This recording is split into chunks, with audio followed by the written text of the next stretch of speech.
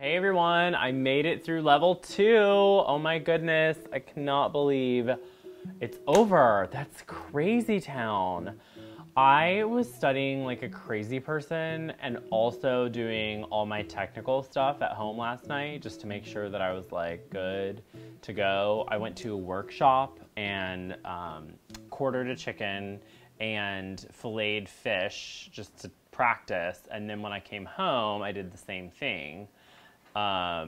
So thank goodness for that. And then I also made creme anglaise, which is that base for our ice cream that I was so excited about, because that was on my practical as well. So that all paid off because I got a 98 on my practical. And if you watched through level 1, you'll know that I got a 95. So I improved, which is awesome. But I got my written test results and not so stellar. I really don't understand. I left that test feeling really confident, so I feel like there's something that just I completely blew out of the water. We will see what she writes when I get that back. But it's like in the mid-80s, so I'm not very happy about that.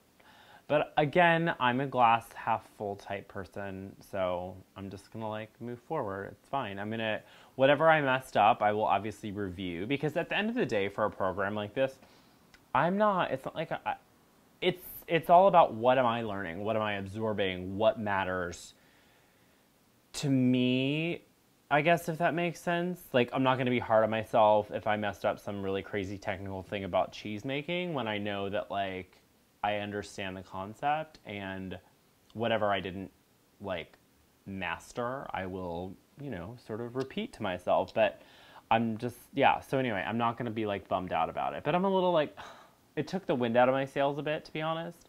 But I was really happy because we got to go to Jacques Torres today for a chocolate tour, which was fantastic. So I did my level 2 practical, my level 2 written, and then we got on the train and went to Jacques Torres and got to travel and see his chocolate factory. And I was hoping that we would get to see him. He did the whole tour. So thank you, Jacques Torres, Chef Jacques Torres.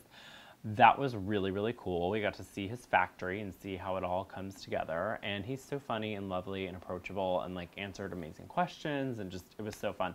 I got to try a lot of chocolate as well, so that was fun times. But yeah, now it's time to like have a cocktail and just kind of relax and celebrate my really great grade on my practical, which I practiced really hard for, and I feel like I did well, obviously. And just kind of review whatever went wrong with my test. I really wanted to put that one on the fridge, but I'm not going to.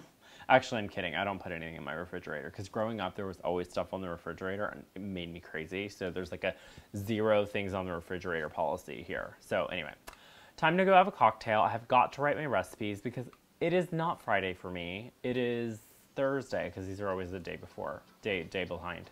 And so it's not TGIF, it's TGIT, and so that means level 3 starts tomorrow, so I gotta go write some recipes. Thank you for watching this, and thank you for commenting and checking out my Martha level challenge. I really appreciate it. So I will be telling you what happens on level 3 tomorrow, because it's totally different. All right, bye everyone.